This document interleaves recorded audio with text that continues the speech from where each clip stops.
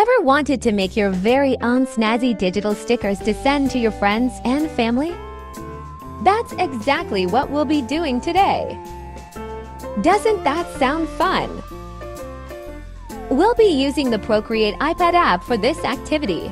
Create a 512 by 512 pixel canvas. This is the size of a typical sticker. Too big, and you'll run into the problem of too large a file size. Alternatively, we can size down our artwork later. If you're creating your sticker from an existing artwork, just import it onto the canvas. Make sure that it fills up most of your canvas, since we don't want a sticker that's too tiny. Let's get started by heading to the canvas settings and turning on Animation Assist.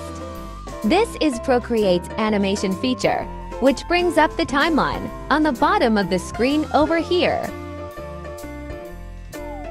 To create some simple changes such as blinking of the eyes, you can duplicate the frame and start editing.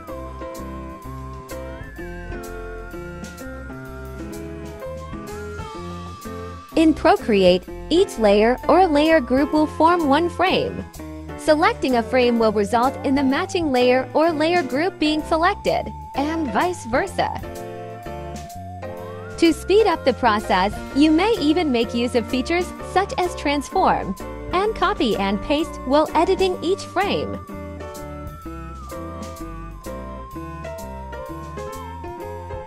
It may be helpful to start with the keyframes to outline the main movement. Later, we'll add more frames, the in-betweens, to make the animation smoother.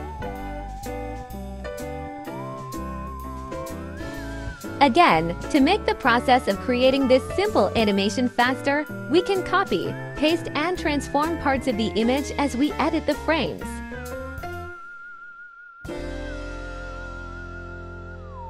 Feel free to experiment with your drawing as you go along.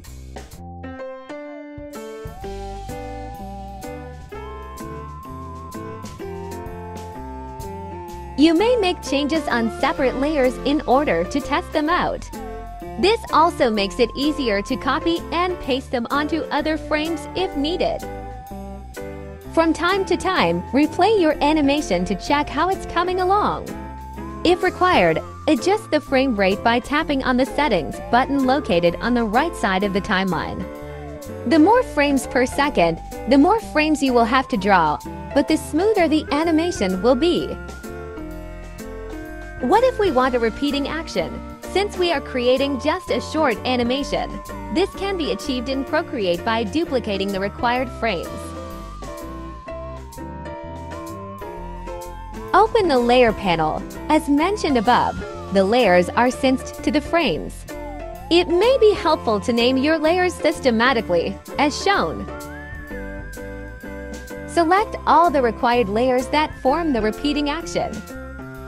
Drag them onto the canvas and release when a green plus sign is seen. Rearrange the duplicated layers as necessary.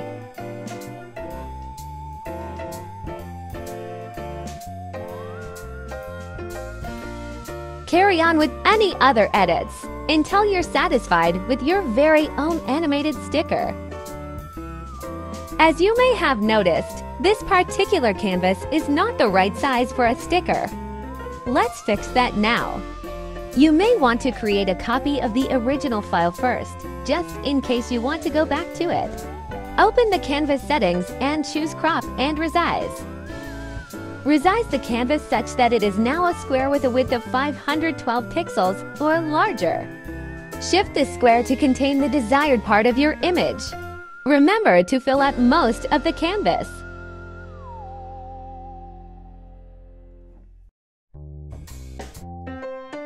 Save this square canvas, then enter Crop and Resize mode a second time, this time.